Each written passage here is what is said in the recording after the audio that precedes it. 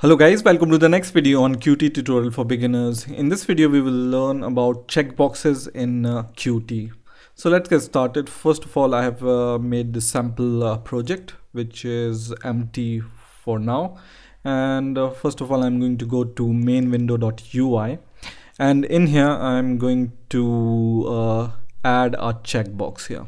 Okay, so this is a checkbox, and as the name suggests, you can use checkbox to check something. For example, you can ask the user about his opinion, if he likes something or not, for example, whose answer is true or false. Okay, so if the answer is true, he can check it, and if the answer is false, he can uncheck it, right? So for example, we want to ask the user, do you like apples?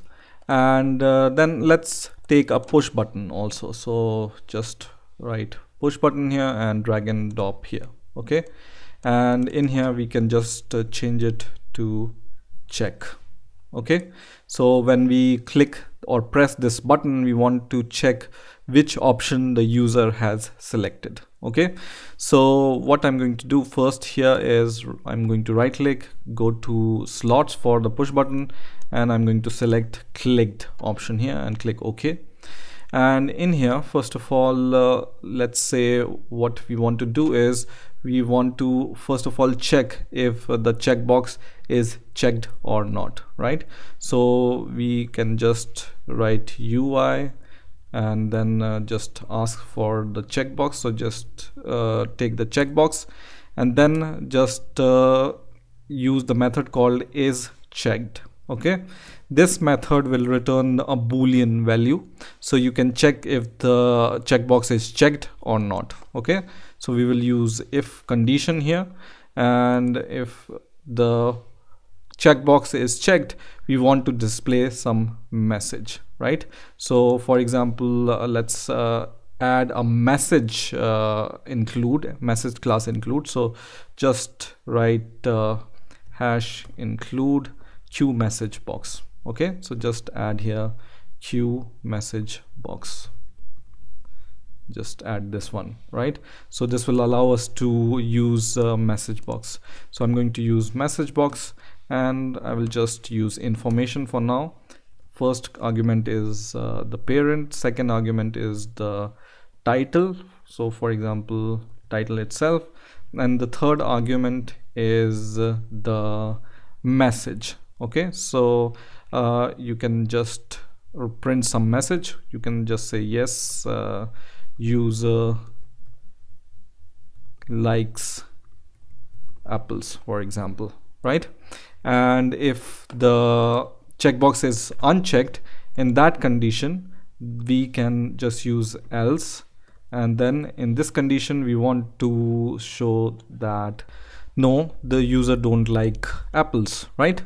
So let's see if this works or not, right? So let's run the app and let's see what happens. So for now, when the app is going to run, we will see it will be unchecked. So by default it will be unchecked, right? So you can see the checkbox is unchecked, and when we press this check button, it says no, user do not like apples, right? And when this checkbox is checked, it will say yes, user like apples, right? Now there is other way of using this checkbox. So for example, you don't want a push button to press and then check the answer. You want that at the same time when a user presses the check box, you want to show some message. So how you can do this? So once again we will go to this main window.ui file and right click on our checkbox, and we can add a slot to it, and this time here we will choose some slot, right? So what we can choose here is the state change method here. So just choose this method which says state changed. Okay, and then click OK, and then you can just copy and paste this code here in the state change. So as soon as you press or change the state of the checkbox, it will give you the state, and then on the basis of state you can just display some messages here. And this time you don't even need to check using this is checked method, because this argument here will give you the state of your checkbox. So you can just use arg1 here itself, right? And let's run our app and let's see what happens. So just run it, and when it runs we will see the result, how it works. So for example, I'm going to check this checkbox, right? So check it, and it gives me this message, right, that yes, user like apples. And when I uncheck it, it says the other message to me, right? Now if you want to by default, when you run the app and you want to check your checkbox using some code, how you can do it. So let's say we want to check the checkbox by some code. What we can do is we can go in the constructor here, and we can just use UI and then use our checkbox, and then we can use a method called setchecked.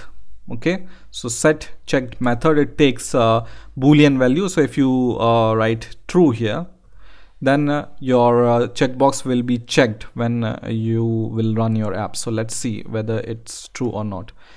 So let's build the program and let's run it, and you can see it shows this message because this code is called in the constructor. So you can click OK, and you can see by default your checkbox is checked, right?